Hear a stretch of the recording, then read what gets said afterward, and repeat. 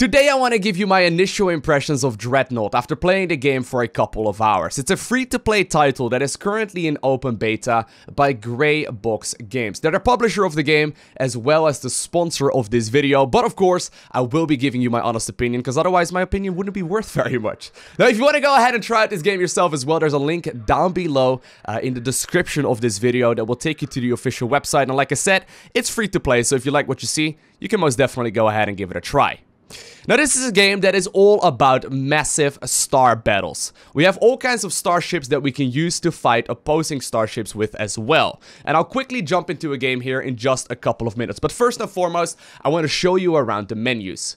So most importantly, right here at the top of the screen, there is a button that says Tech Trees. And this is where you will be spending quite a bit of time, because this is basically the path at which you will unlock additional starships. So initially, you will start off with only a single one right here. There are a couple of different, I guess, factions right here on the left-hand side as well.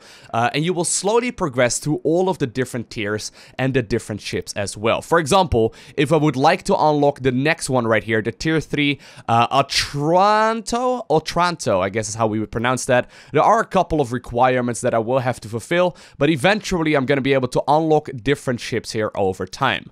On top of that, and that is actually one of my favorite parts about this game, I can go ahead and unlock new abilities, weapons, as well as customizations, as well as like different modules and whatnot on the ships that I've already got. So this is one that I recently unlocked right here. There are some repeater turrets on it, which is one of my primary weapons. I can also get the flak turrets right here, and I can actually research into different kinds of abilities if I would like to.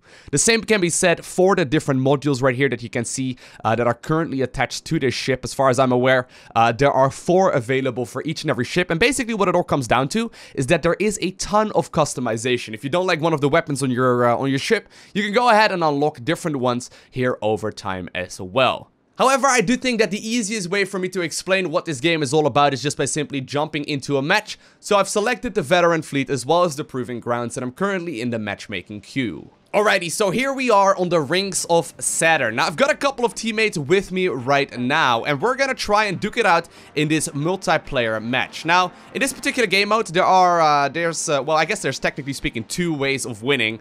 Either the timer in the bottom right corner runs out, and the team with the most points will end up winning, or we can just simply get to 100 points by destroying 25 of the enemy ships here in total. And of course, we lose as well if the enemies do end up killing us before we get to that point. Now, there are quite a few different classes in this game. Already, one of the enemy ships just ended up taking a significant amount of damage. But there are 5 different classes in the game, and I'll show you a little bit more what those are all about after this game right here, or after this match.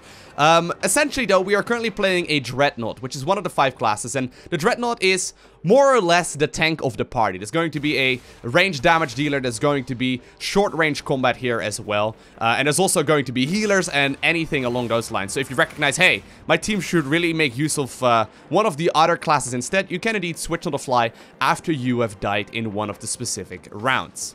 Now at the top side of the screen, you can see the 4 different modules that I've currently got activated for the ship. So for example, I can activate my 4 ability right now that I'm locked onto this target, which is gonna warp me very close to that opposing ship right there. And I'm gonna try and see if I can do a significant amount of damage. I'm gonna activate the additional power up, and I'm gonna, well, I was gonna activate my missiles and whatnot there, but it really wasn't necessary as we already got the final blow on that enemy player, which is great. Now we are in a bit of a weird angle here. I can indeed try and fly out of here if I absolutely wanted to. I can also go ahead and select some additional shielding right there. This is, by the way, our power management. The right-hand bar here on the side of the screen that currently says the number 10, and it's rapidly increasing. This is essentially our power management. We can either increase our thrust, amplify our weapons, or get some additional shielding. Now, by hitting shift as well as spacebar on the keyboard, I can move around here, and I'm in a bit of a weird angle. So I think I'm once again going to activate my warp jump.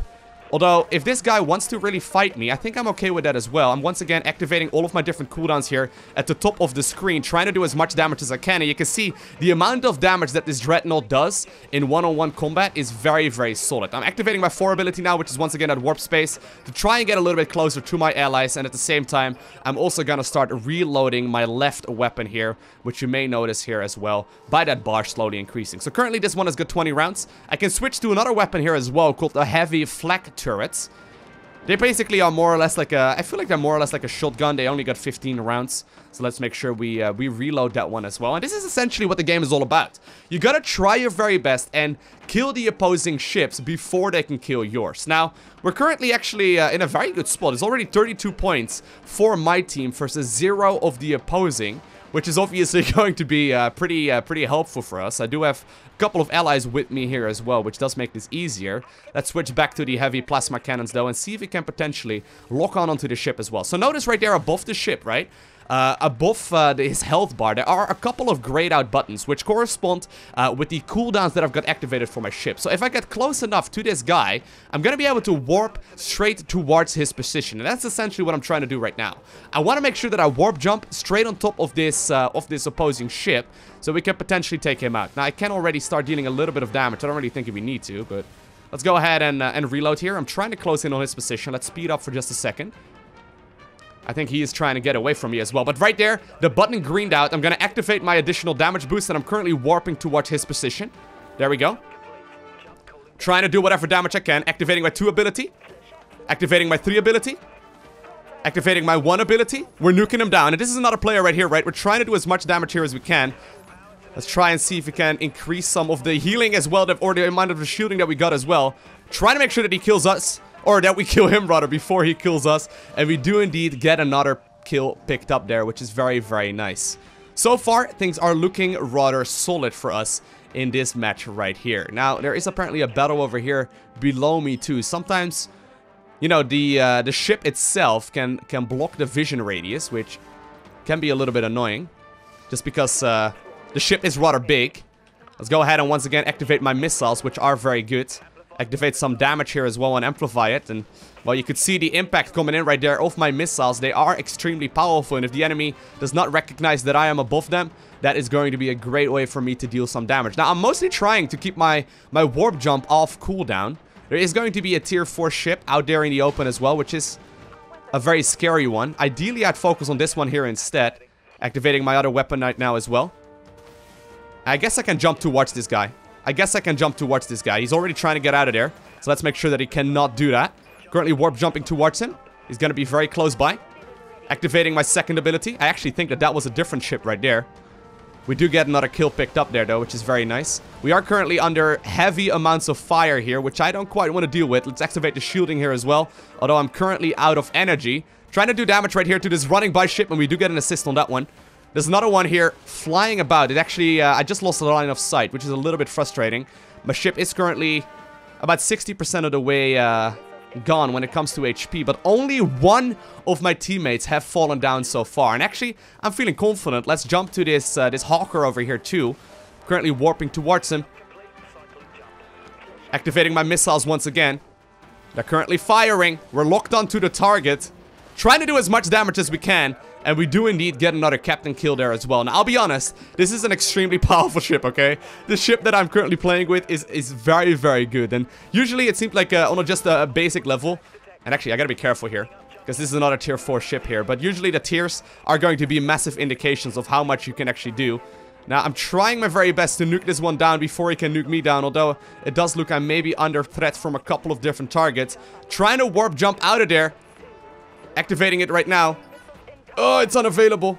It's unavailable. We do get another final kill or a final blow there on that captain that we initially saw. Trying to once again activate my shielding. We are very, very low. I do have allies helping me out right now as well. But sadly, I do end up getting killed there just in the nick of time. You can see the cause of death. Now, my allies are still flying around. I think I'm just simply gonna warp back into the battle, though. I don't think we really need to worry about changing our ship right now. If I really wanted to, though, just for, like, you know, showing you what it looks like, I suppose. I can switch her on the fly. If I were, for example, to realize that, you know, we're running way too many Dreadnoughts and we would be better off with one of the damage dealers instead, or one of the healers, I can switch in between these rounds to make sure that we got a more streamlined composition. Now, we only need to kill 1 more enemy ship. As you may have already noticed, we currently are at 96 points, which is great. I'm currently warping towards my ally here as well, which is done by just simply hovering over them and locking onto the target. I'm hoping he's going to be a little bit closer to enemies. So this is one of the healers, by the way. Look at that. He's helping us out a bunch. making it easier, but apparently the final kill was already picked up, and in this round, we will be able to obtain the victory. I honestly think that that was probably the most one-sided game of Dreadnought that I have ever played. I don't think I've ever had a game go that one-sidedly. I've had a few where it goes like 100 points versus like 88 or 100 points versus like 92, which obviously means that you cannot really take that many risks. But at the end there, I could jump forward and play a little bit more aggressively and not really worry too much about losing one of my ships. Regardless though, I quickly wanted to show you the different classes that are available right here as well. So like I said, you initially start off right here, if you start up with the Jupiter Arms that is, with the Augusta, and this is going to be a destroyer. Basically, the entire middle column right here is going to be the destroyer class, and I've already unlocked this one right here as well, called the Trafalgar. Now, if I wanted to, however, with tier 3, I could go ahead and unlock the Ballista here instead. So the Ballista is going to be a different kind of class here, all things considered. And you can basically specialize in different kinds of strategies and tactics if you wanted to. At the same time, there's also going to be the Dreadnought, like I already explained.